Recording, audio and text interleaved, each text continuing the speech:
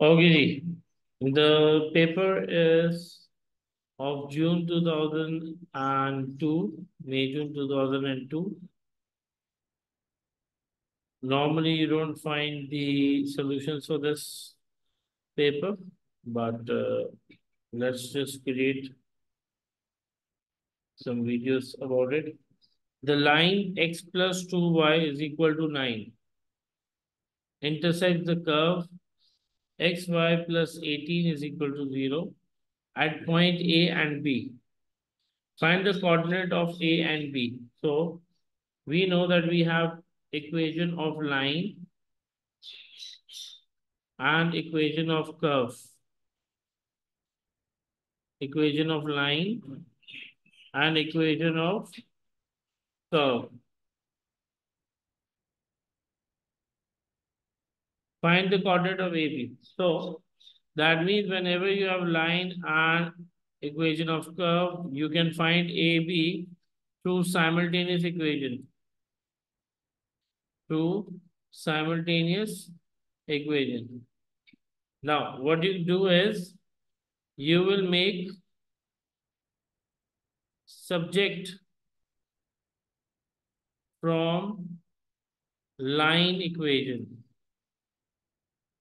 and substitute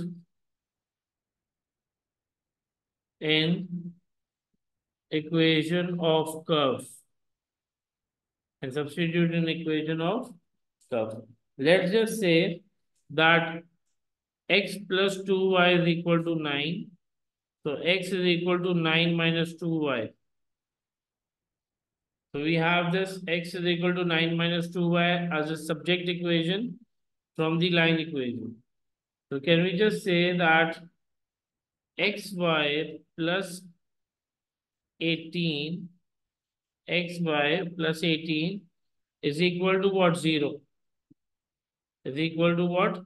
0. So let's just substitute 9 minus 2y, y plus 18 is equal to 0. This will be 9y minus 2y square plus 18 is equal to 0. We can change the sides because minus 2y square should be in positive. So to make sure that this is positive, 9y will be negative, minus 18 will also be changed to what? Negative. So 2y square minus 9y minus 18. Considering that, we know that 2 into 18 is equal to what? 36. 2 into 18 is equal to what? 36. So we know we have 12 into 3 gives us what? 36. 2y square minus 12y plus 3y minus 18 is equal to 0. 2y, y minus 6 plus 3, y minus 6 is equal to 0. 2y plus 3 equal to 0 becomes your one equation. Y minus 6 is equal to 0 becomes your second equation. Y value is minus 3 upon 2 and y value is what? 6. But since we need to understand that this is a simultaneous equation question, so we need to find the value of x as well. So x is equal to 9 minus 2y. So x is equal to, let's substitute 9 minus 2 minus 3 upon 2. 2 and 2 is cancelled. So 9 plus 3, x becomes 12. X becomes 12 when y is minus 3 upon 2. Similarly, x is equal to 9 minus 2y. X is equal to 9 minus 2, 6. So x becomes 9 minus 12. X value is what? Minus 3. So the two coordinates can be written as A as what? 12, comma 3 upon 2,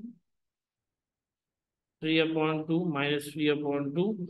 Similarly, the other coordinate will be B, which is minus 3, comma 6. So these are your two coordinates for question number 1, June 2002.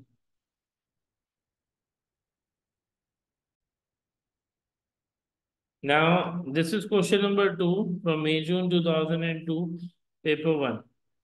Show that sin x may be written as 1 minus cos squared x upon cos x. So that sin x, tan x may be written as 1 minus cos squared x upon cos x. So let's just work on it. Part 1. Sin x, tan x can be written as 1 minus cos squared x upon cos x. So sin x, tan x can be changed to what? Sin x upon cos x. Because the normal identities while doing trigonometry is sin square x plus cos square x is equal to what? 1, which can be changed to what? Sin square x can be written as 1 minus cos square x, and cos square x can be written as 1 minus sin square x.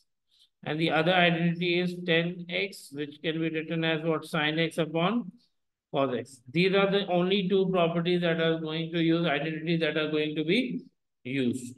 So, sin x upon cos x. We can just multiply sin x. This will be sin square x upon cos x, which can be written as 1 minus cos square x upon cos x. So this is your part 1 solution.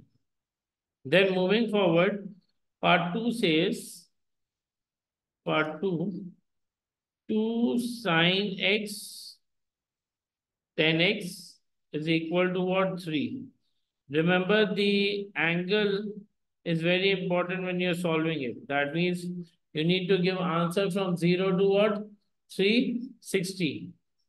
So here what you need to understand is that this sin x tan x was already written as 1 minus cos square. So we can eventually change it. So if you can change this will be 2 1 minus cos square x upon cos x, which is equal to what? 3. So 2 ones are 2 minus 2 cos square x. This cos x which is being divided should go on the other side, get what? Multiplied. So it multiplied on the other side. So what do we have here? 2 cos square x plus 3 cos x minus 2 is equal to what? 0. 2 2s are 4. So that means 2 cos 2x plus 4 cos x minus cos x minus 2 is equal to 0. If you have issue breaking this, remember this 2 is multiplied by 2. So 2 into 2 is 4. So you need to have two numbers. When you multiply, you should be getting what? 4. And when you plus minus, you get what? 3. So 4 into 1 gives us 4. And 4 minus 1 gives me what? 3. So we just break the middle term. This 2 cos square x is same. This 2 is same. But this 3 cos x is always broken into different terms. Right now in this, it is 4 cos x minus cos x. So let's just move towards the other part, considering the same thing. Let's just continue solving this thing. So this would be 2 cos x common cos x plus 2 minus 1. Cos x plus 2 is equal to 0. 2 cos x minus 1 is equal to 0. Cos x plus 2 is equal to 0. Cos x is equal to 1 upon 2. And cos x is equal to negative 2. Now, the concept here applies that when you have the sine graph, your sine max, your cos, this is your cos graph. So your cos maximum 90, 180, 270 and 360. Your cos maximum is 1 and minimum is -1. So when your cos is maximum 1 and minimum 1, that means your cos does not have the values which are more than 1 and less than 1 until unless the amplitude and y shift are changed. So for the original cos graph, your maximum value of the cos is +1 and -1. So that means this will be your math error. So which means this cannot be solved. We cannot solve this thing. But we can solve the other part, which is cos x is equal to what? Half. So what we can do is, we can consider solving this as x is equal to cos inverse half. So considering x is equal to cos inverse half, the basic angle here will become what? 60. The basic angle becomes what? 60. When we have basic angle as 60, but noting what? Here what you need to understand is the quadrant. This is in positive. This is in positive. So that means when we will be creating the quadrants, your cos is positive in the first and in the fourth quadrant. First and the fourth quadrant. This is your first and this is your fourth. And your basic angle is 60 with the horizontal. You move anti-clockwise. You move anti-clockwise. So when you move anti-clockwise to the basic angle line, the first angle is what? 60. And the other angle will be 360 minus 60 because you need to find till here only. So the other angle will be 360 minus 60. So x is equal to what? 60 and 300. Noting one more thing, which was important initially, that your range of the answers should be greater than 0 and less than equal to what? 360. So that is the reason you are getting what? Two answers here. So this was May, June 2002, paper 1, question number 2. The question is from trigonometry.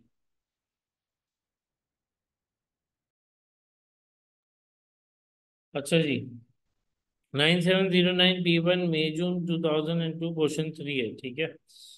Question क्या कह रहा है, question को अब समझो कि the diagram show the curve y is equal to 3 under root x and question में आपको लाइन की equation they the y is equal to x intersecting o and p, find the coordinate p। तो जब भी intersecting हो तो हम what we do is हम डायरेक्टली साइमल्टेनियस इक्वेशन कर लेते हैं, वो हमारी आसान हो जाता है। अब ये आसानी से हम यहाँ पे भी लिख सकते हैं y is equal to 3 under root x और y is equal to x है, तो x is equal to 3 under root x हो जाएगा, सब्जेक्ट बना देंगे। पर ये अंडर रूट हटाने के लिए दो चीजें हो सकती है, इधर we can use the disguise quadratic equation, we can take y is equal to what? Half, and then change the equation into half and then solve, या फिर आप इसको x square is equal to 3 under root x, इस पे भी square लगाओ तो ये हो जाएगा x square is equal to 9x, x square minus 9x is equal to 0, x common आ गया तो x minus 9 is equal to 0, x is equal to 0 हो जाएगा और x is equal to 9 हो जाएगा। तो जब मेरे पास y is equal to x given है तो इसका मतलब क्या हुआ, एक कोऑर्डिनेट हो जाएगा 0 0 और दूसरा कोऑर्डिनेट हो जाएगा 9 और 9, क्योंकि y is equal to x given था ना। तो O आपके पास गिवन है, ओरिजिन जो यहाँ पे इंटरसेक्ट कर रहा है, और ये कौन सा कोऑर्डिनेट हो जाएगा, ये P का कोऑर्डिनेट हो जाएगा। तो एक मार्क के लिए इतनी मेहनत करने की कोशिश कर।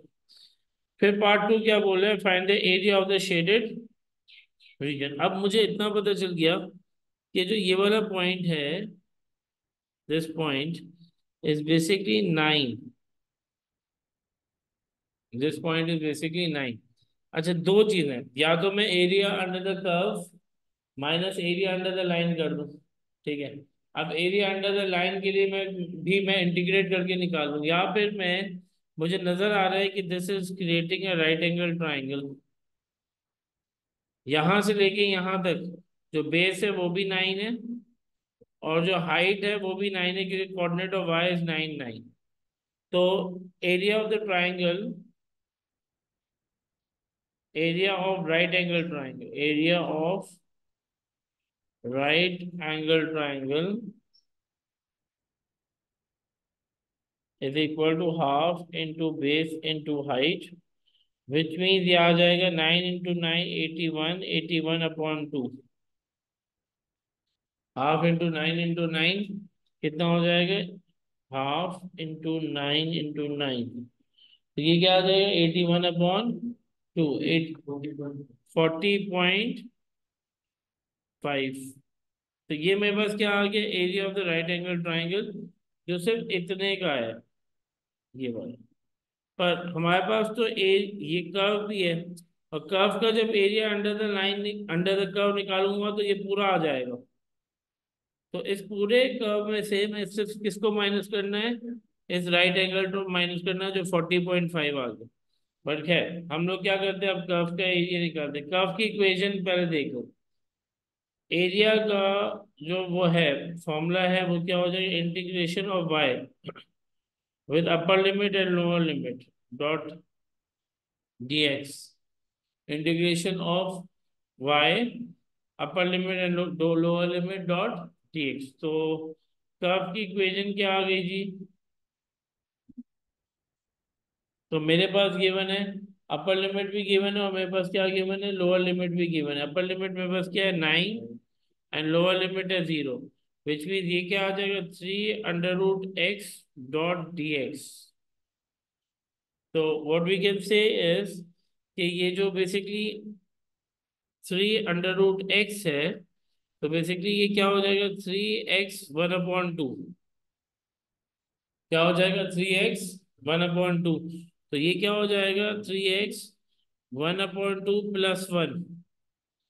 तो नीचे भी क्या हो गया? 1/2 +1, नई पावर।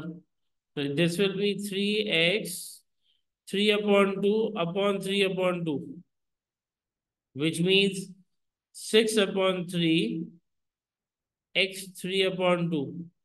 तो ये क्या बन गया? 2x⁻³ हो गया। मतलब अगर हम इंटीग्रेट कर रहे हैं तो, पर इसको मैं प्रॉपर्ली अगर यहाँ लिखूं तो ये क्या हो जाएगा? डायरेक्ट करेंगे इसको। 3x½ + 1 3/2। तो यहाँ पे भी क्या आ जाएगा? 3/2।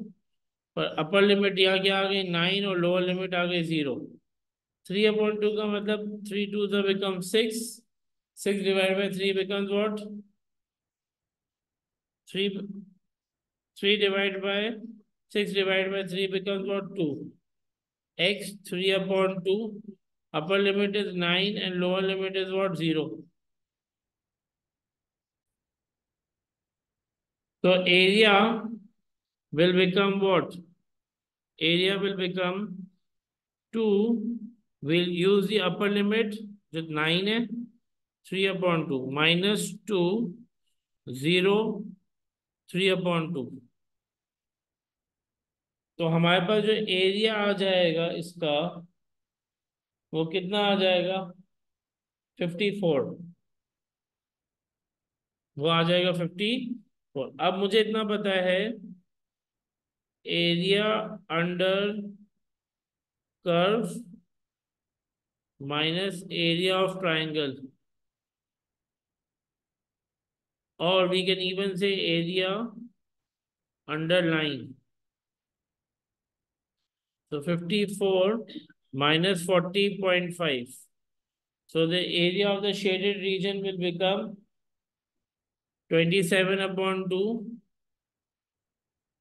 27/2, which is 13.5। ये क्या हो जाएगा? Area of shaded region. कितने मार्क का था भाई ये जो सवाल था? This was almost 5 marks. तो ऑब्वियसली थोड़ी सी इसमें मेहनत की जरूरत है।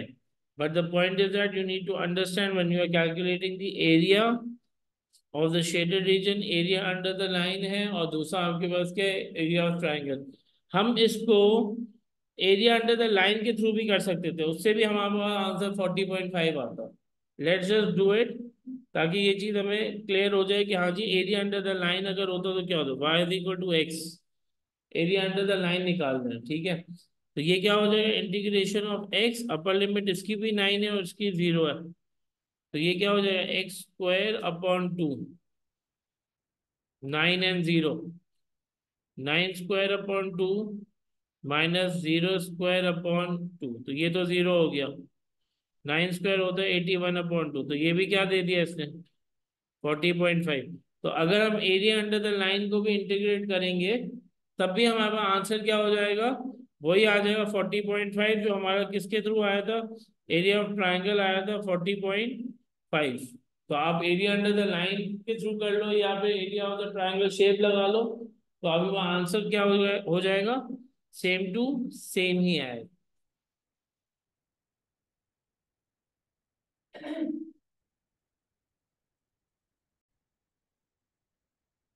अच्छा जी, now this question is from Agam 2002, paper 1, question number 4. The progression has first term of 12 and the fifth term of 18. First term is 12 and the fifth term of 18. So, how do we highlight the first term? We highlight the first term as A. And this is your fifth term, T5. Should be what? 18. Find the sum of the first 25 term if the progression is arithmetic. So, if the progression is AP,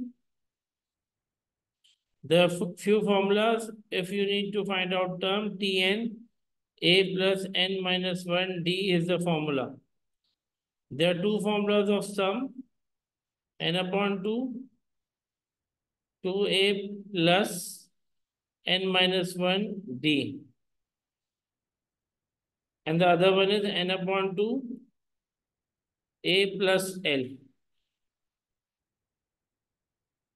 So these are the three major formulas and we'll be doing the AP question. But find the sum of the 25th term if the progression is AP. Now, to find out sum, let's say that I need to find out sum. The formula is n upon 2, 2A plus n minus 1D. Let's use this formula. Now, noting this, that 25 terms, so that means n is given. So n becomes 25. You already know A is 12. N is 25. But to find out the entire sum, you also need to have D. You also need to have D. Now to find D, we will be using this information.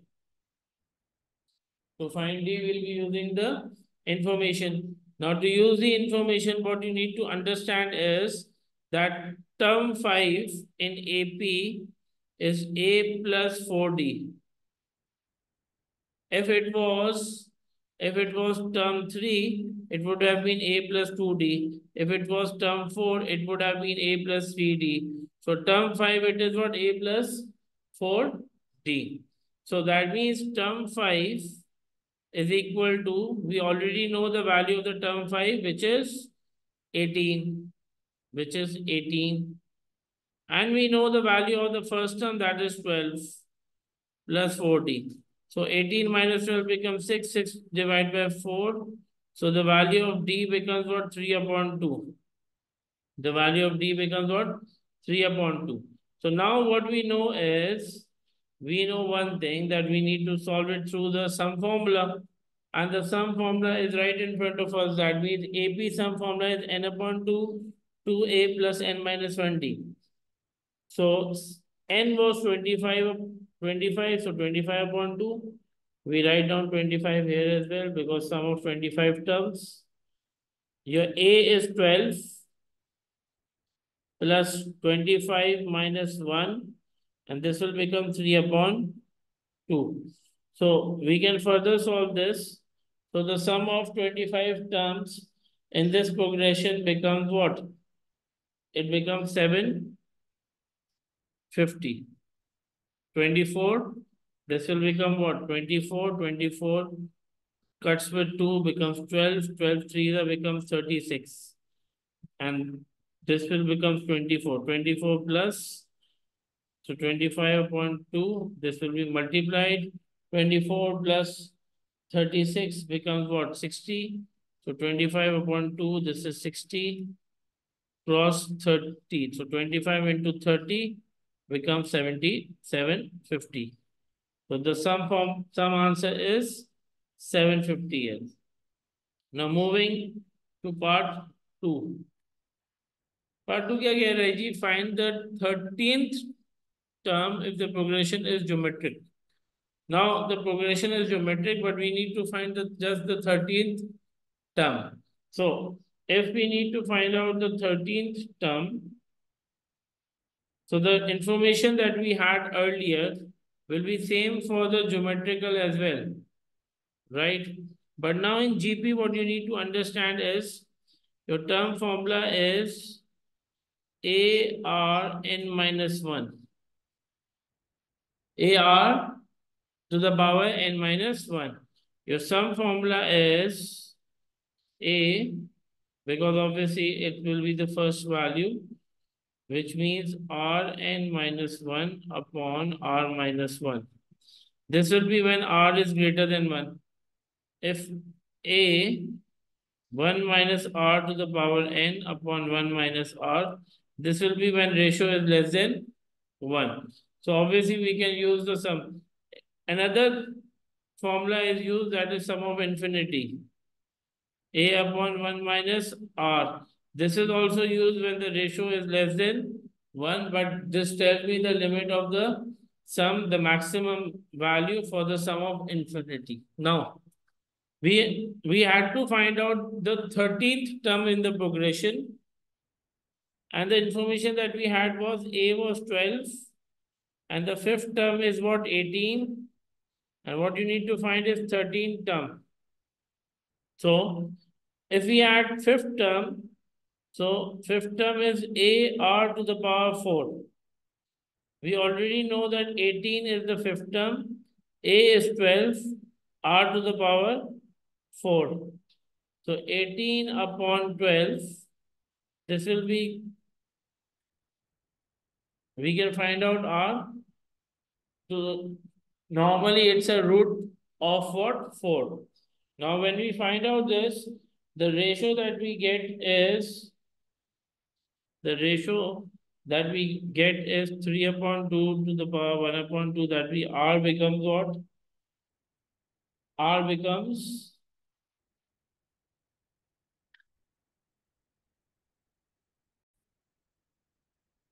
1.106. Now, since we know that we have R now, and the question wanted to find out 13 term, that means AR to the power 12. So A in this is 12, ratio is 1.106, and to the power 12 as well. So term 13 will be 40.5. So this was part 2 of the same question number 4 from May-June 2002, paper 1, question number 4.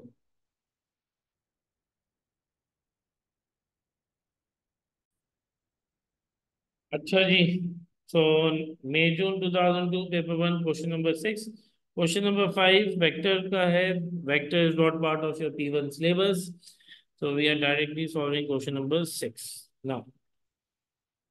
The function f, where fx is equal to a sine x plus b, is defined by the domain of 0 to 2 pi, given that f half 1 upon 2 pi is equal to 2, and f 3 upon 2 pi is equal to minus 8. Now, first thing first that you need to understand this is, the concept behind this becomes very clear, that you know that it's a sine graph. It's a sine graph. when it's a sine graph, 1/2 pi, 3/2 pi, and 2 pi. 1 and -1. Normally, it's 1 on 90, 0. So this becomes your sine graph. मतलब कि आपको ये पता होना चाहिए कि आपके पास जो 90 पे होता है, क्योंकि 90 रिप्रेजेंट करता है, ये 180 रिप्रेजेंट करता है, ये 270 करता है, और ये क्या करता है 360। तो 1/2 की जो आंसर है वो क्या है, 1 है।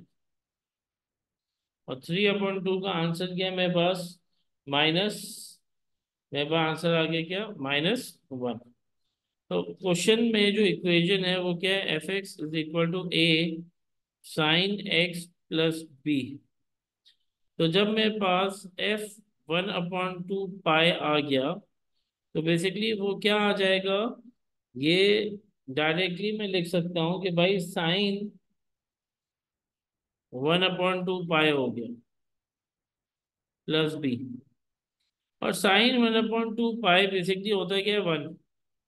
पर इसका आंसर क्या है, 1/2 पाई = 2। तो यहाँ हम लिख देंगे 2 = a साइन 1/2 की जगह क्या आ जाएगा, मेरे पास डायरेक्टली 1 आ गया +b। तो इक्वेशन क्या बन गई, a + b = 2। a + b क्या बन जाएगा, 2 बन जाएगा। अच्छा, दूसरी इक्वेशन भी बना लेते हैं इसकी। इक्वेशन तो सेम है, f(x) = a sin x + b। और यहाँ क्या आ जाएगा, 3/2 पाई, और ये क्या आ जाएगा, a sin 3/2 pi + b, bracket में आ गया। तो 3/2 पाई की वैल्यू क्या थी, -8, यहाँ आ गया -8। पर साइन 3/2 क्या होता है, -1 होता है। क्या होता है जी, -1। तो ये क्या हो जाएगा, -1 + b। तो -8 = b-a। ये आपकी दूसरी इक्वेशन हो गई।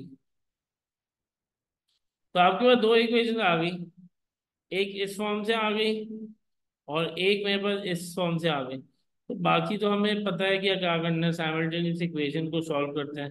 Let's put down b = 2 - a। और फिर दूसरी इक्वेशन क्या है, -8 = b की जगह पे आ गया 2 - a -a। -8 - 2 -2a। -10 मेरे पास आ गया -2a। काटे जी, तो 5 वैल्यू आ गई a की। और b क्या था, 2 - a था। तो b = 2 - 5, b की वैल्यू क्या आ गई जी, -3।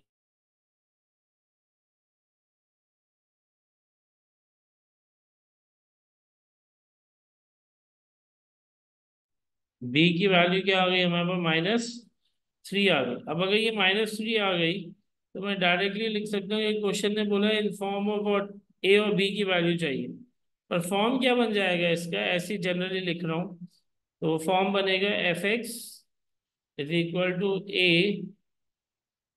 साइन, क्या था जी, साइन x + b। तो a की वैल्यू निकली थी 5 sin x, और b की वैल्यू आ गई -3। तो ये f(x) की क्या बन गई, इक्वेशन बन गई। ये f(x) की क्या बन गई जी, इक्वेशन बन गई। तो इसमें concept of the graph was important in this part, कि आपको डायरेक्टली पता होना चाहिए कि भाई आपके पास वैल्यू क्या क्या आ रही है।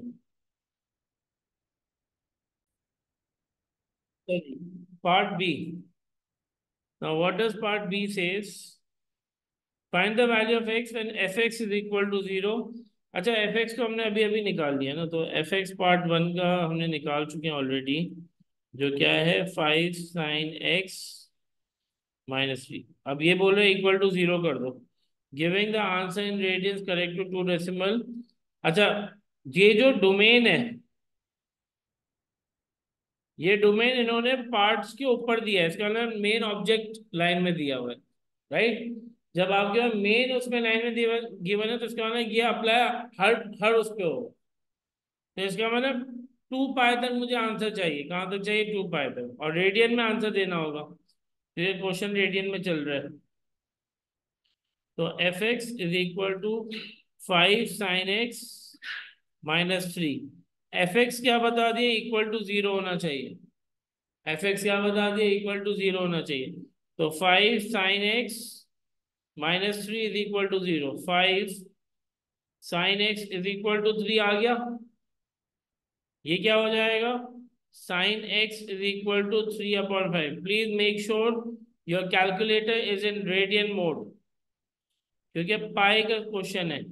तो x की जो मेरे पास आंसर आएगा, जब मैं इसको 3/5 को सॉल्व करूँ, 0.644, 3 सिग्निफिकेंट प्लेस। और ये किस फॉर्म में आ गया, रेडियन में आ गया। किस फॉर्म में आ गया, रेडियन में। अच्छा, एक चीज हमें पता है, एंड वो पता क्या है कि आपका जो 3/5 है वो क्या है, 3/5 पॉजिटिव है। और साइन जो पॉजिटिव होता है वो होता है पहले और दूसरे क्वाड्रेंट में। बेसिक एंगल आपके पास आ गया 0.644, और यहाँ पे भी क्या आ गया, 0.644। तो पहला आंसर तो आ गया 0.644। दूसरा हो जाएगा पाई -0.644। तो ये आपके एक्स के दो आंसर आ जाएंगे, विच मीन 0.644 पाई माइनस करेंगे तो आ गया 2.498 इसका। तो जो टोटल आंसर है वो क्या हो जाएंगे, एक्स के 0.644, और दूसरा आ गया 2.498। अब बहुत सारे लोग यहाँ पे ये बोलेंगे कि भाई इस चीज पे दूसरा कैसे निकला भाई। यहाँ से शुरू करते हैं बेसिक एंगल की लाइन तक। तो जाहिर सी बात है, रेडियन मोड में तो स्ट्रेट लाइन 180 होती है, 180 रेडियन में पाया होता है। तो बेसिक एंगल कितना है, 0.644। पाई से माइनस किया 0.644, तो आंसर कितना आ गया, 2.498। तो ये क्या था, पार्ट 2 था सेम क्वेश्चन का, जो कि क्वेश्चन नंबर 6 है। आगे क्या बोला, स्केच करो y is equal to F x. ठीक है जी। अगर मुझे स्केच करना है, तो स्केच करने के लिए what I will be needing is, part 3 को हम स्केच करते हैं, ठीक है। हमें ये पता है 2 पाई तक जाना है। तो F x is equal to 5 sin x -3। हमेशा साइन का ग्राफ का मैक्सिमम वैल्यू लेता हूँ, मिनिमम वैल्यू लेता हूँ, एंड एक्स एक्सिस लेता हूँ। मैक्सिमम वैल्यू होती है 1, तो आप इसमें 1 डाल दो। तो 5 - 3 बिकम्स वॉट, 2। मिनिमम वैल्यू क्या हो जाएगी, -1। तो -5 माइनस आ गई 8, दैट मीन ग्राफ अब आपका थोड़ा सा उल्टा हो गया, ठीक है। मिनिमम वैल्यू आपके पास क्या आ गई, -8, और आपके मैक्सिमम वैल्यू क्या हो गई, तो ग्राफ उल्टा नहीं हुआ, बेसिकली ग्राफ सीधा ही है क्योंकि वो -4 है, ठीक है। अगर ये हो जाता, मैक्सिमम पे मिनिमम आ जाता और मिनिमम पे मैक्सिमम आ जाता, तो ग्राफ उल्टा हो जाता। और यहाँ क्या हो जाएगा, 5 0 - 3। तो Y shift, x axis shift हो गया कहाँ पे, -3 की तरफ, दैट मीन नीचे चला गया। एक्स एक्सिस कहाँ चला गया, नीचे चला गया। तो हम अगर इसको सिंगल उस पे चलाते हैं,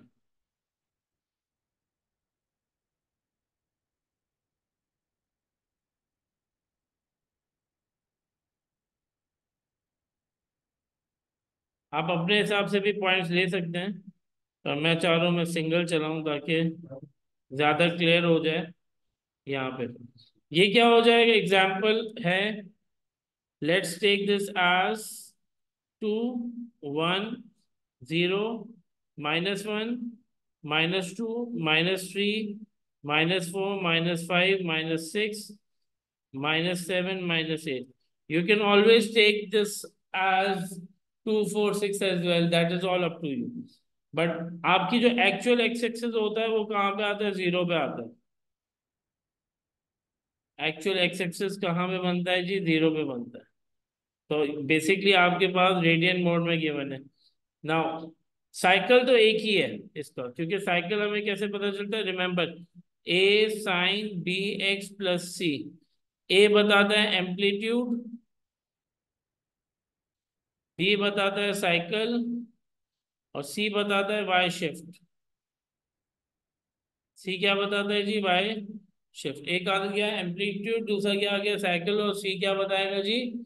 वाई शिफ्ट। तो मुझे इतना पता है कि मेरे पास वाई शिफ्ट जो साइकिल है वो एक ही है।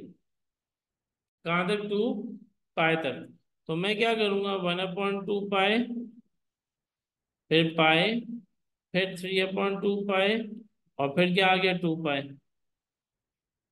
1/, साइन का एक्चुअल ग्राफ आपको दिमाग में होना चाहिए। साइन का जो एक्चुअल ग्राफ है वो 1 होता है, और क्या होता है? -1, 90, 180, 270 और 360 पे।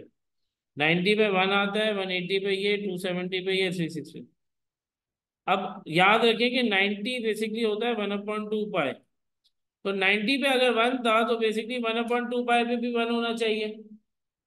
पर जब हमने 1 डाला तो बेसिकली अब क्या हो गया? 2 पे आ रहा है ये। जब हमने 1 को सब्स्टिट्यूट, याद देखें, ये 90 पे क्या आ रहा है? 1/2 पे बेसिकली पहले 1 आता है। तो हमने 1 क्या सब्स्टिट्यूट किया था इक्वेशन में, तो मैक्सिमम वैल्यू 1 के बजाय अब क्या हो जाएगी? 2। तो दैट मीन वो यहाँ पे आ गई। अच्छा, दूसरा, जो मेरे पास मिनिमम वैल्यू है 270 पे, मिनिमम वैल्यू किस पे? 270 पे, विच इज 3/2 पाई। तो अगर मैंने -1, मिनिमम वैल्यू -1 होती है, तो -1 डाला तो क्या आ गया? -8। और -8 किस पे आ जाएगा? 3/2 पाई पे आ जाएगा। तो ये रहा 3/2। इस पॉइंट पे क्या आ गया? -8। यहाँ पे आ गया आपका जी -8। अच्छा, जो इमेजिनरी एक्स एक्सिस है वो किस पे आ गया? क्योंकि 0 डाला था, तो इमेजिनरी एक्स एक्सिस बन गया -3 पे। इस -3 पे इमेजिनरी बनाए ना बनाए वो कोई फर्क पर, डॉटेड होना चाहिए अगर आप बना दें। पर कोई ओरिजिनल एक्स एक्सिस की वैल्यू नहीं लिखेंगे, वैल्यू आपको लिखने की जरूरत नहीं है। आपका पहले कट कहाँ रहा था? पहले 0 पे कट कर रहा था। स्टार्ट कहाँ से होता था? 0 से। अब 0 कहाँ से स्टार्ट हो रहा है? -3 से। तो ये वाला आपका पॉइंट क्या हो गया? -3। 180 पे भी 0 है, 180 पे भी क्या है? 0। तो अब 180 पे भी 0 किस पे आ जाएगा? पाए पे भी ये आ गया, और 2 पाए पे ये आ जाएगा। तो इसका मतलब जो ग्राफ बनाएंगे वो क्या बनाएंगे? सीधा ग्राफ जैसे बनता है वो ऐसे ही आएगा। वो नीचे गिरा, घूम के फिर ऊपर। ये आपका क्या बन गया? f(x)=5 sin x - 3 का ग्राफ, जो कि इस क्वेश्चन की क्या थी? रिक्वायरमेंट थी। इस क्वेश्चन की क्या थी? रिक्वायरमेंट थी। ये आपके पास क्या हो गया? x हो गया, और वो ये आपके पास क्या आ जाएगा? f(x) हो जाएगा। तो this was sketch of the graph y is equal to fx. Remember, this was question from May June 2002 paper 1 question number 6. अच्छा जी, मई जून 2002 पेपर 1 क्वेश्चन नंबर 7 है। सवाल को थोड़ा सा हम जूम इन करते हैं। The diagram shows a circular cross section of uniform cylindrical log with center O, radius 20 centimeter. The point AXB lies on the circumference of the cross section. AB is equal to 32. Show that the angle AOB is equal to 1.855 radian. Correct to three significant, three decimal please. 3220. So अगर मैं इसको ऐसे ही part 1 को, क्योंकि उसने बोला कि triangle है ना बीच में, और अगर आप नोट करें तो ट्राइंगल की चीजें गिवन है। और ट्राइंगल की चीजें क्या है? This is 20, this is 20, and this is 32. How? Because this is radius AO, so automatically this will be 20 as well. And this is what? 32. So you need to find this angle AOB. तो इसके लिए हम करेंगे क्या? क्योंकि हमें तीनों side given, दो तरीके से कर सकते हैं। या तो हम कोसाइन रूल लगा दें। कोसाइन रूल में क्या हो जाएगा?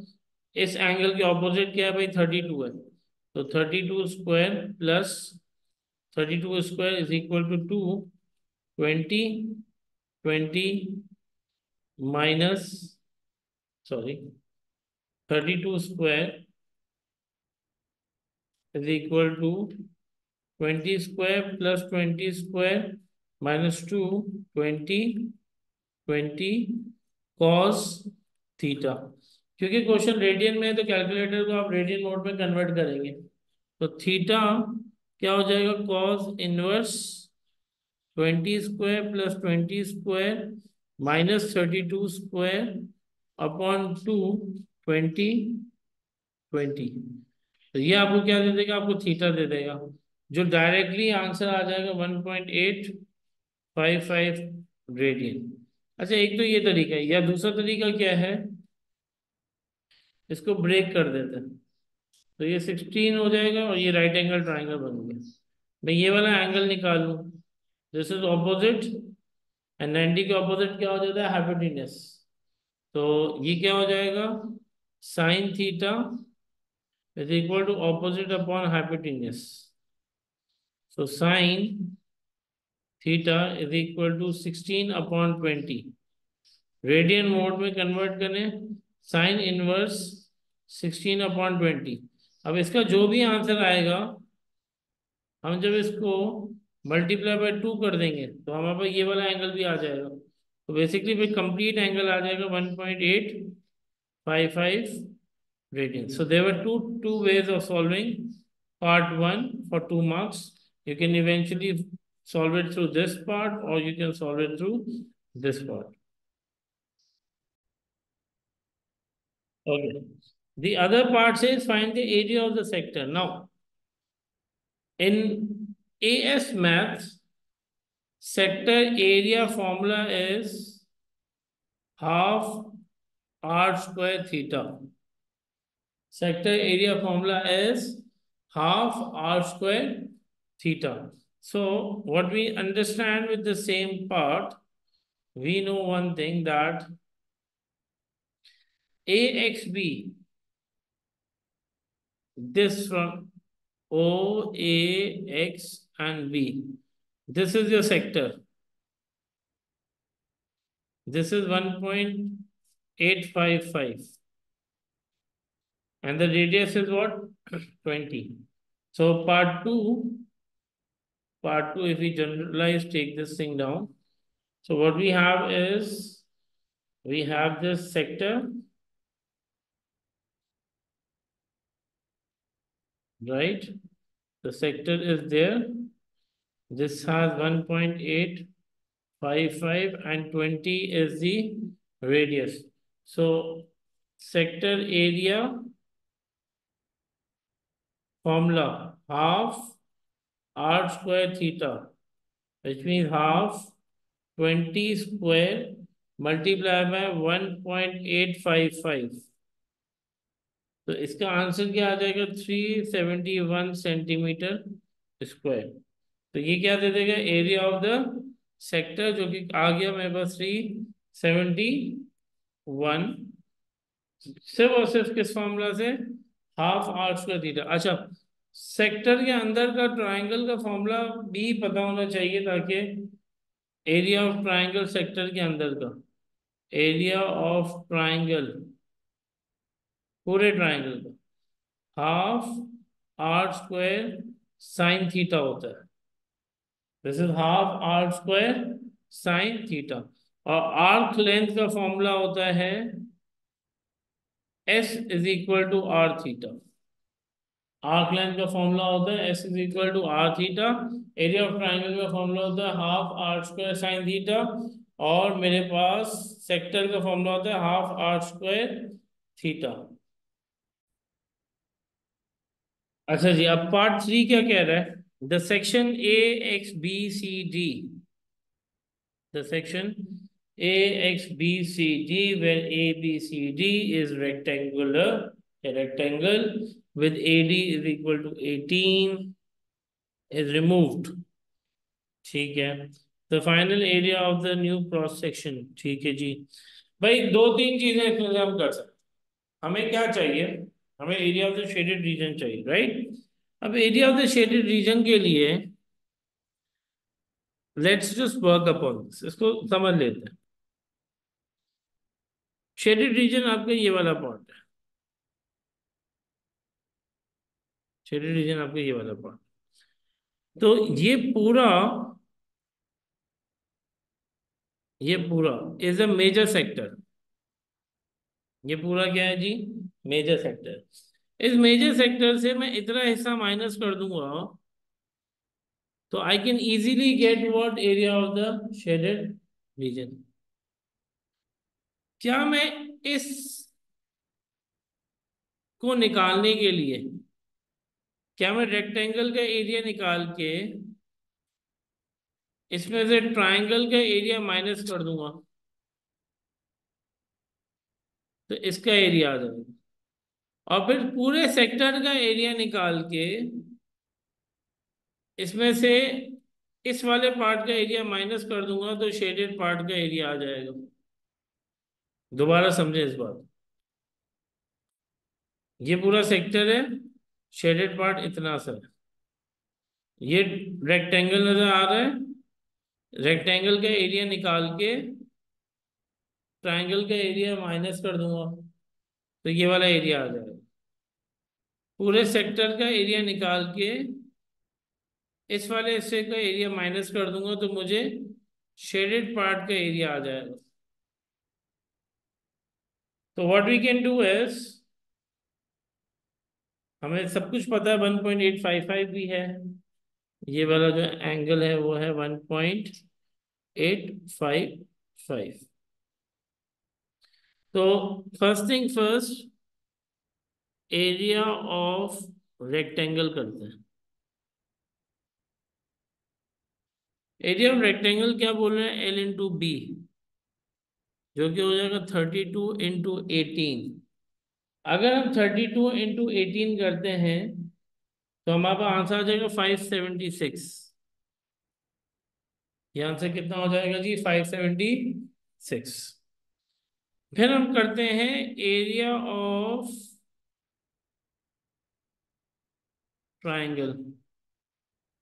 कंप्लीट ट्राइंगल है ½ R² sin θ, half 20² sin θ is 1.855। तो एरिया ऑफ ट्राइंगल का जो आंसर हो जाएगा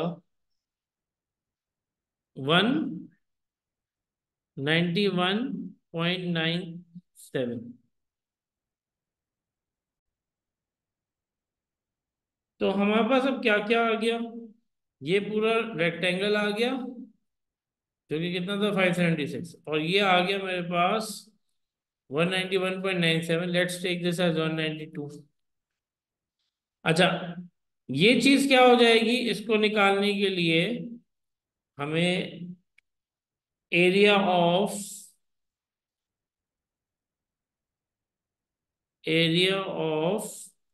AOBCD निकालने के लिए 576 माइनस 191.97 करना पड़ेगा। तो ये आ जाएगा 384.02। 384.02 आ गया किसका? सिर्फ इस वाले हिस्से का 384.2। अच्छा, अब अगर मुझे पूरे सेक्टर का एरिया चाहिए तो ये 2π से माइनस कर दूंगा। पहले तो मुझे एरिया निकालने के लिए एंगल चाहिए होगा, 2π माइनस 1.855। तो 2π माइनस 1.855 कितना आया? 4.428 becomes the angle 2π minus 1.855। ये एंगल किसका यूज करेंगे? मेजर सेक्टर के लिए यूज करेंगे। Now area of major sector, formula तो वही होगा, ½ R²θ। हाफ 20² थीटा बन गया 4.428। 4.428। तो मेरे पास इसका जो आंसर है वो कितना आ जाएगा, 885.6। तो 885.6 आ गया सेक्टर का एरिया। अब एरिया ऑफ क्या चाहिए, एरिया ऑफ शेडेड रीजन चाहिए। ठीक है जी। तो क्या होगा, 885.6 सेक्टर का एरिया माइनस हमने लिखा था 384.02। तो 885 माइनस करेंगे तो कितना आ जाएगा, 558, जो कि क्या हो जाएगा, 502। तो ये वाला किस फॉर्म में आ गया, ये आ गया मई जून 2002 पेपर 1 क्वेश्चन नंबर 7, जिसमें से area of the shaded region निकालना था। काफी कॉम्प्लिकेटेड होता है इसमें से निकालना, तो हम डायरेक्टली ये चीज निकाल सकते हैं। There is another way of doing this, कि आप पूरे सर्कल का एरिया निकाल लें, पूरे सर्कल का एरिया निकाल दें, रेक्टेंगल माइनस करें और ये सेगमेंट माइनस करें। सेगमेंट माइनस करने के लिए क्या करना पड़ेगा, सेक्टर का एरिया माइनस ट्राइंगल का एरिया, तो क्या आ जाएगा, सेगमेंट। और रेक्टेंगल का एरिया अलग है, इन दोनों को क्या करेंगे, ऐड। और सर्कल के एरिया से इन दोनों को क्या करेंगे, माइनस। तो हमारे पास क्या आ जाएगा, शेप। तो this is just another way of doing this same question, question number 7, May June 2002। Okay ji, May June 2002 paper 1 question number 8।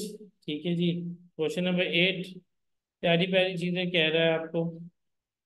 A hollow circular cylinder open at one end is constructed of this thin sheet material. The total external surface of the cylinder is 192 pi. The cylinder has radius of r and the height of h. Express h in terms of r, show the volume v of the cylinder is given by this. First of all, what you need to understand is open from one end. So when the cylinder is open from one end, let's do some working here. This is your closed cylinder. This is your closed cylinder. When you have a closed cylinder, तो इसमें होता क्या है, नीचे भी circle होता है, ऊपर भी सर्कल होता है, और ये क्या हो जाता है, कर्व सरफेस एरिया। इसको निकालने के लिए पाई आर स्क्वायर करेंगे, इसको निकालने के लिए पाई आर स्क्वायर करते हैं, और ये क्या हो जाता है, 2 पाई आर एच का सरफेस एरिया। हम टोटल सरफेस एरिया की बात कर रहे हैं, पर प्रॉब्लम ये है कि उसने बोल दिया कि भाई वन साइडेड है, दैट मीन्स के ये ओपन है, तो ये है नहीं। तो अब क्या क्या है इसमें, अब इसमें आपको नजर आ रहा है कि भाई ठीक है, सर्कल है जो पाई आर स्क्वायर होगा, और ये कर्व सरफेस एरिया चल रहा है जो क्या होगा, 2 पाई आर एच। अच्छा, वॉल्यूम क्या होता है, वॉल्यूम हमेशा याद रखिए बेस एरिया इंटू हाइट होता है। वॉल्यूम हमेशा किसी भी 3D शेप का फॉर्मूला होता है base area into height. Base circle क्या है, पाई आर स्क्वायर, और एच हाइट हो गई, तो पाई आर स्क्वायर एच वॉल्यूम का फॉर्मूला हो गया। वेयर सरफेस एरिया का फॉर्मूला ओपन का क्या हो जाएगा, पाई are square plus 2 pi R H. तो अब मेरे पास यहाँ पे मैं ओपन का लिख देता हूँ, total surface area of open हो जाता है पाई are square plus 2 pi R H, और वॉल्यूम हो जाता है, वो ओपन और क्लोज और डज नॉट मैटर, बेसिकली होता क्या है, बेस एरिया इनटू हाइट, तो पाई आर स्क्वायर एच। अब सवाल में आपको क्या दिया गया है, द टोटल एक्सटर्नल सरफेस दिया गया है, टोटल एक्सटर्नल सरफेस दिया गया है, दैट मीन सरफेस एरिया की बात हो रही है, 192 pi. Cylinder has a radius r and height h. Express h in terms of r. अब ये जो express h in terms of r निकल रहा है, ये बेसिकली किसके थ्रू निकलेगा, सरफेस एरिया के थ्रू निकलेगा।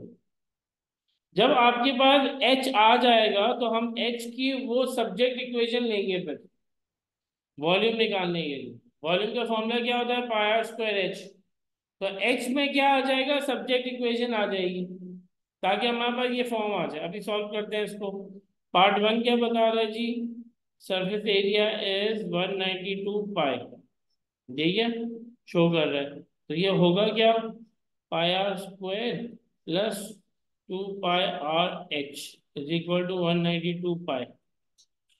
हमें क्या करना है, हमें किसको लेना है, तो ये क्या हो जाएगा, 2 पाई आर एच है। तो 192 pi minus pi are square हो गया। एच को हमें सब्जेक्ट बनाने के लिए क्या करना पड़ेगा, 192 पाई divided by 2 pi are minus pi are square upon 2 pi are, दोनों से ही होगा, दोनों से ही मेरे पास क्या हो जाएगा, हम इसको सॉल्व करेंगे। तो एच की जो इक्वेशन बनेगी वो क्या बनेगी जी, 192/2 are minus pi pi cancel, are are cancel, are, और यहाँ पे मेरे पास क्या बचा जी, यहाँ बचा मेरे पास आर अपॉन टू। क्या बचा मेरे पास, आर अपॉन टू। तो ये टोटल मुझे क्या दे देगा, 192 माइनस 192/2 आर।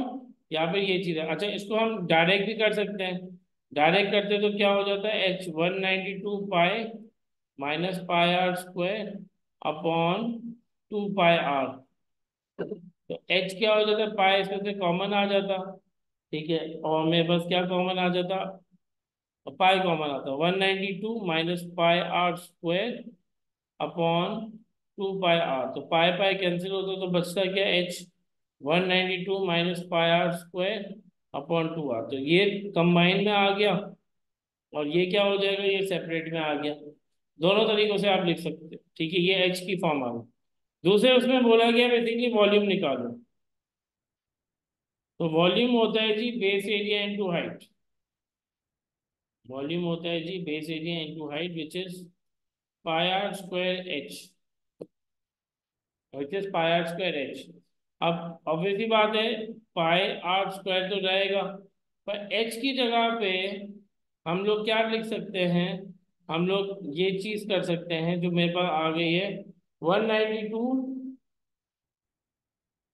माइनस, ये पाई हट गया, minus are square upon two, ठीक है जी।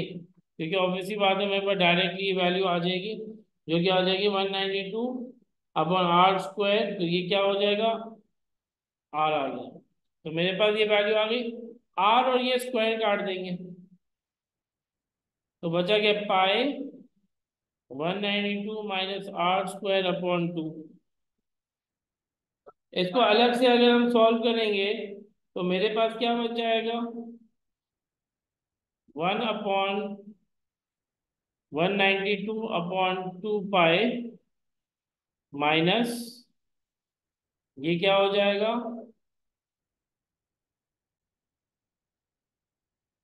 192 पाई, पर यहाँ पे क्या होगा, आर भी रहेगा, तो यहाँ पे क्या हो जाएगा, 192 मेरे पास हो गया आर पाई, और ये क्या हो जाएगा, पाई आर क्यूब अपॉन टू।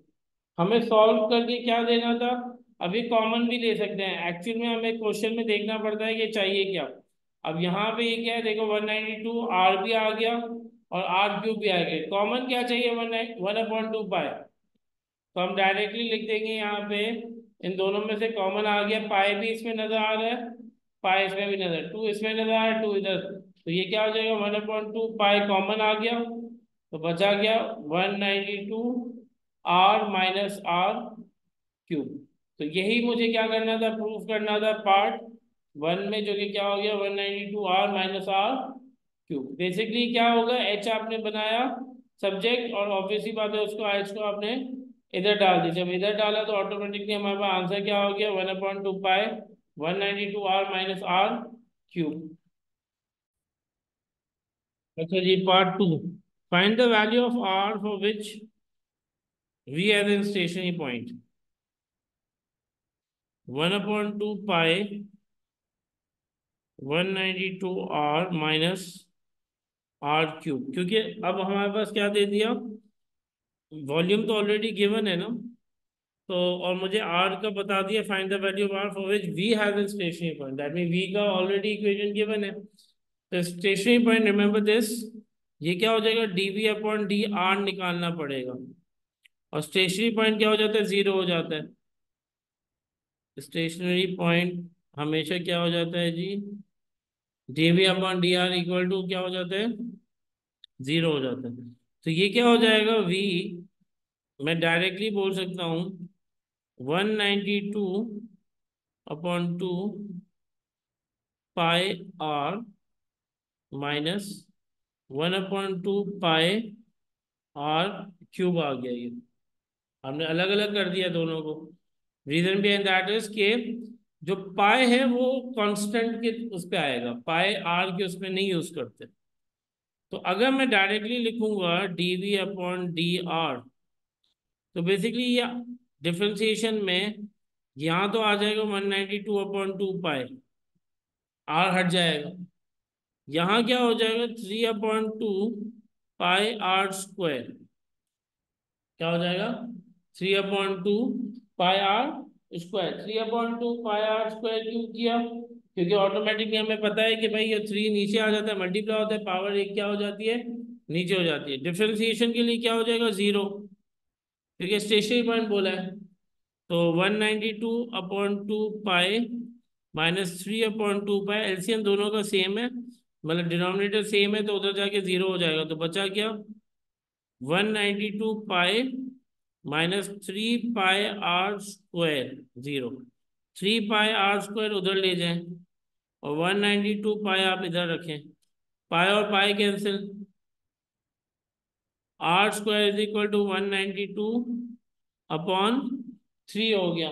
192/3 कितना होता है जी, 60।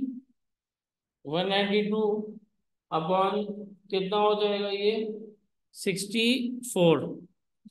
सो आर क्या हो जाएगा, √64 विच इज 8, क्योंकि 8 का स्क्वायर क्या हो जाता है, 64। तो हमारे पास पार्ट टू में जो वैल्यू ऑफ आर चाहिए थी वो कैसे निकलेगी, आर इज इक्वल टू कितना आ गया जी, 8 आ गया, जिसमें हमारे पास वॉल्यूम की इक्वेशन गिवन थी, हमने डीवी अपॉन डी आर निकाला, DV upon D R equal to zero किया क्योंकि स्टेशनरी पॉइंट था, और फिर हमने आर की वैल्यू निकाल ली।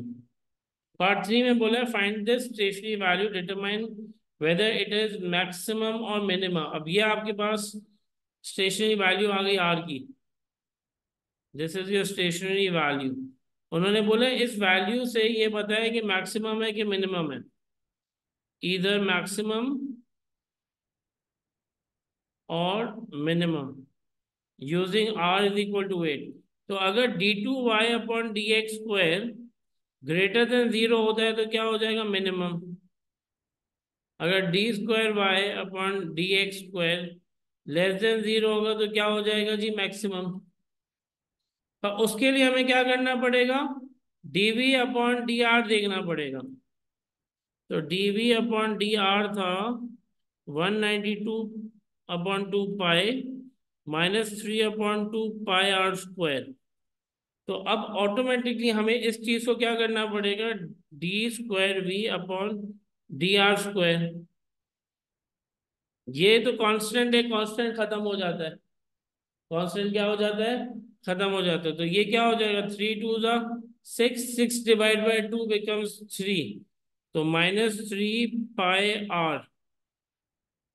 अब मैं इसमें आर में से 8 डालूंगा तो रहेगा तो लेस देन जीरो ही ना, क्योंकि नेगेटिव वैल्यू है। तो मैं इसको क्या बता दूंगा कि सिर्फ इसमें लेस देन जीरो है, तो ये क्या हो जाएगा, मैक्सिमम आ जाएगा। When are is equal to what, 8। ये कौन सा पॉइंट आ जाएगा, मैक्सिमम आ जाएगा जब आर इज इक्वल टू क्या है, 8 है। This is question number 8, May June 2002, paper 1, question number 8।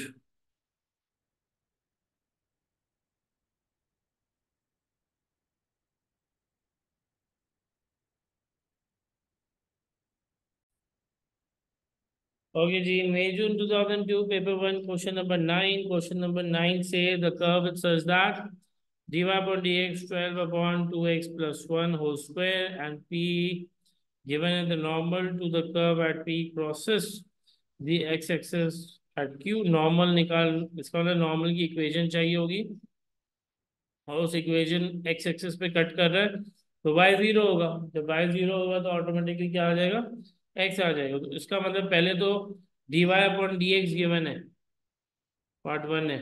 dy upon D x जब गिवन है, इसमें मैं सब्स्टिट्यूट करूंगा x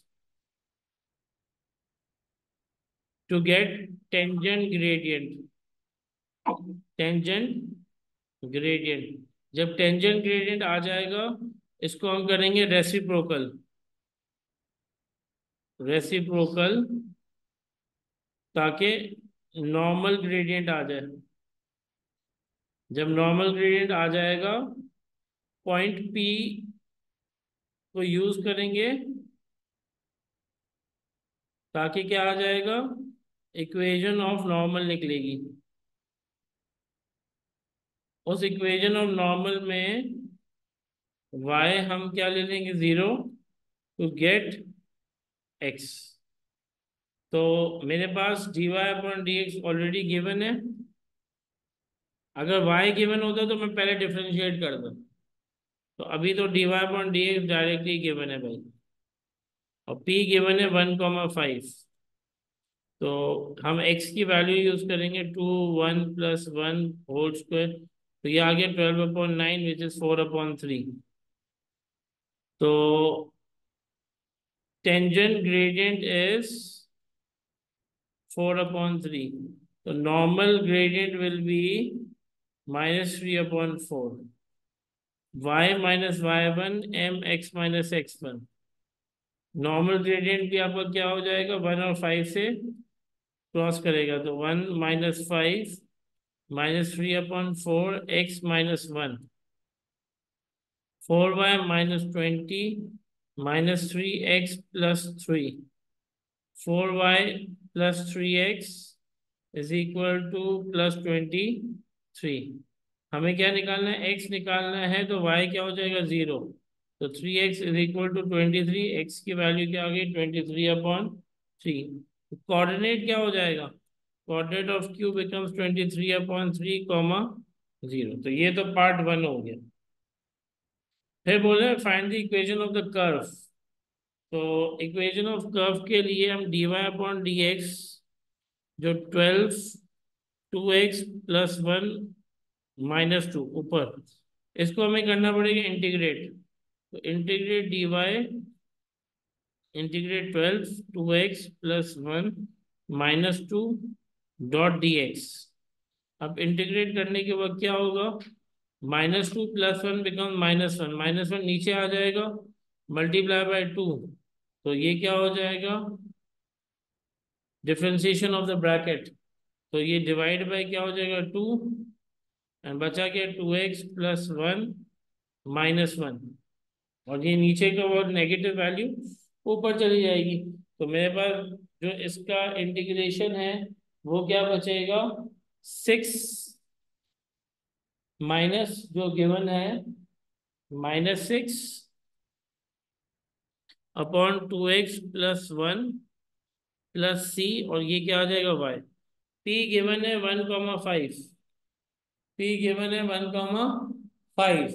मेरे पास 5 is equal to -6 2 1 plus 1 c की वैल्यू आ जाएगी, और c की वैल्यू आ रही है 7। c की वैल्यू आ गई क्या, 7। तो y is equal to -6 2x plus 1 plus 7, इसकी क्या बन जाएगी, इक्वेशन ऑफ द कर्व बन जाएगा यूजिंग व्हाट, p1,5। तो ये क्या हो जाएगा, क्वेश्चन नंबर 9 की वर्किंग है पार्ट 2 की। अच्छा जी, a point is moving along the curve, third part, in such a way that x coordinate is increasing at, जब x coordinate increase हो रहा है ना, तो ये तो बता दिया dx अपॉन dt, क्योंकि देखिए जब इंक्रीजिंग की बात हो गई वो भी x, at a constant rate, तो बेसिकली हो गया dx upon dt 0.3। Find the rate of increase of y, चाहिए क्या, dy अपॉन dt चाहिए, x इज इक्वल टू 1, ठीक है। तो अब क्या होगा कि हमने x इज इक्वल टू 1 में बेसिकली dy अपॉन dx हमने निकाला था, पार्ट 1 में ही हमने यूज किया था, जब हमने 1 डाला था ये, तो हमारा dy अपॉन dx ही आया था 4/3। तो बेसिकली dy अपॉन dx क्या हो जाएगा, 4/3 हो जाएगा। क्वेश्चन में dx अपॉन dt गिवन है 0.3 और dy अपॉन dt निकालना है। एक नॉर्मल फॉर्म क्वेश्चन जब भी हम रेट ऑफ चेंज से सवाल करते हैं, तो सवाल क्या होता है, dy अपॉन dx। तो हम क्या करते हैं, इसको ब्रेक करते हैं, dt को इंट्रोड्यूस करते हैं। तो dy न्यूमरेटर में, तो dy न्यूमरेटर में आ गया, मल्टीप्लाई dx डिनोमिनेटर में, तो dx डिनोमिनेटर में आ गया। जो इंट्रोडक्शन होती है वो हमेशा न्यूमरेटर डिनोमिनेटर में दोनों में होगी, तो हम dt को इंट्रोड्यूस कर देंगे, जिसमें dy अपॉन dx की वैल्यू क्या होगी, 4/3। dy अपॉन dt हमें पता नहीं है, पर dt अपॉन dx पता है, पर उसका रेसिप्रोकल पता है। पर हम इसको dt अपॉन dx को कैसे कन्वर्ट करेंगे, 1/0.3 करेंगे। तो 4 multiply by 0.3 divide by 3 is equal to dy upon dt। जरा dy अपॉन dt की वैल्यू जो है वो हम कैलकुलेट करेंगे, तो dy अपॉन dt की वैल्यू आ जानी चाहिए 0.4, 0.4 यूनिट्स पर सेकेंड आप भले लिख दो। So this was two part 3 from question number 9 May June 2002 paper 1। Fine, this is May June 2002 paper 1 question number 10। fx is 3x plus 2, gx is this, find the value of f gx composite function। So when it says f gx is equal to 3, so we need to understand that fx is 3x plus 2 and gx is 6 upon 2x plus 3.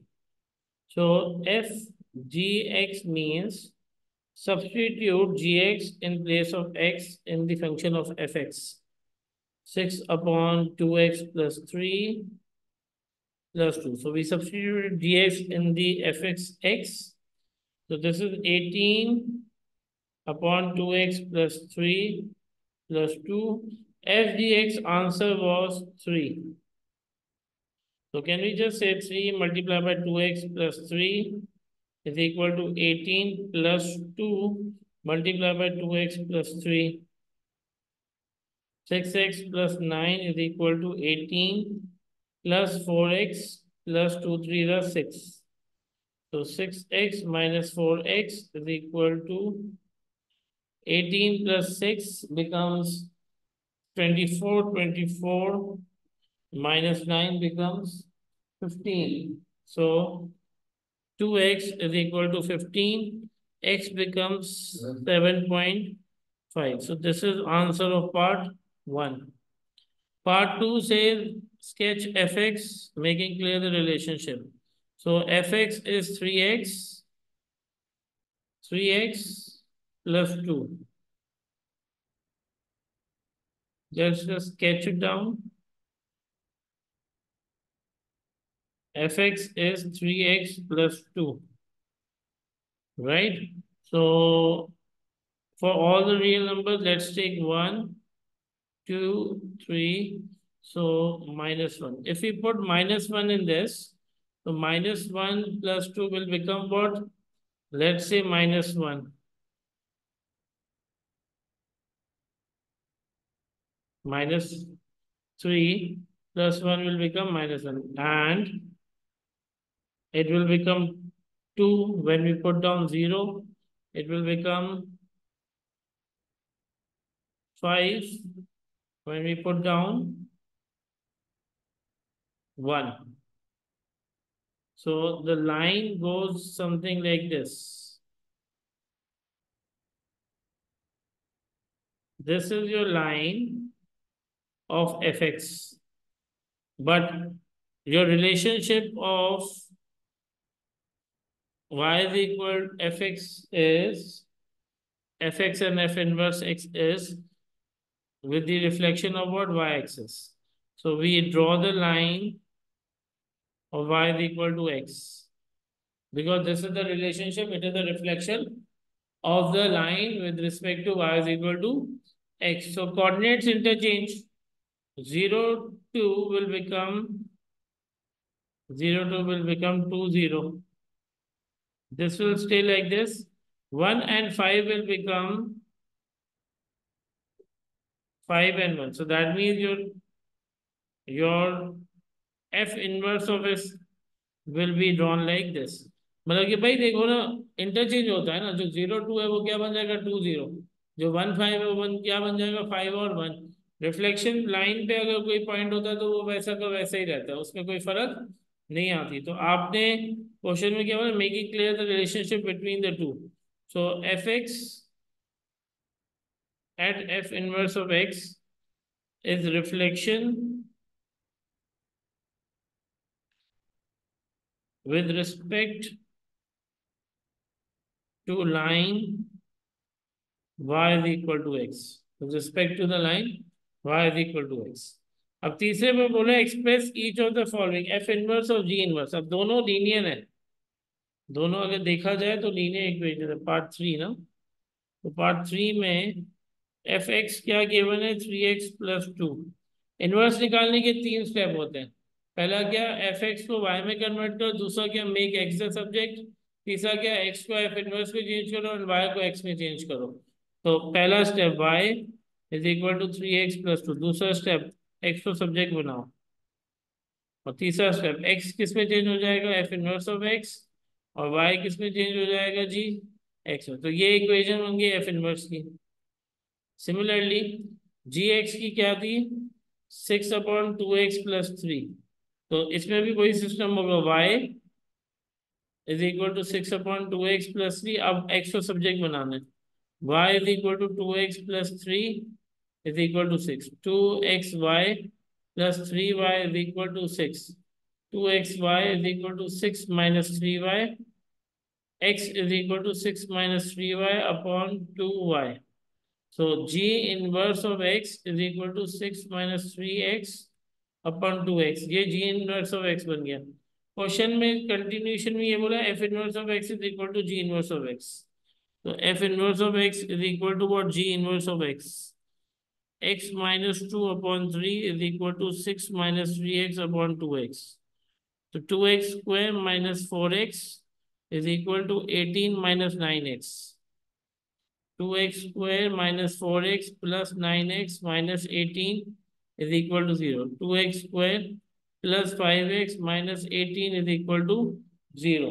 तो इन दी and जब हम इसको solve करेंगे तो हमारे पास इस form में direct इसका आंसर आ जाएगा, क्योंकि क्वाड्रेटिक आ गया, राइट। तो +9 and -4, क्योंकि 2 into 18 is what, 36। तो 2x square plus 9x minus 4x minus 18 is equal to what, 0। 2x अगर कॉमन आ रहा है तो 2x plus 9, और यहाँ पे कॉमन क्या आ गया जी, -2। यहाँ पे क्या आ जाएगा, x plus 9 is equal to 0। x is equal to 2 and x is equal to क्या हो जाएगा जी, x is equal to 2, और ये हो जाएगा 2x plus 9 is equal to 0। x is equal to -9/2। तो दो हमारे पास जो आंसर बने हैं, एक बना है x is equal to 2 और दूसरा क्या बना है, x is equal to -9/2। तो क्वेश्चन कौन सा था, मई जून 2002, क्वेश्चन नंबर 10। और इसी के साथ साथ this was a complete paper और मई जून 2002। इसका नॉर्मली आपके पास सॉल्यूशंस नहीं होते, नहीं मिलते, तो make sure that you go through the entire paper. If you have any issues, you can always WhatsApp me. My number is 0343246906।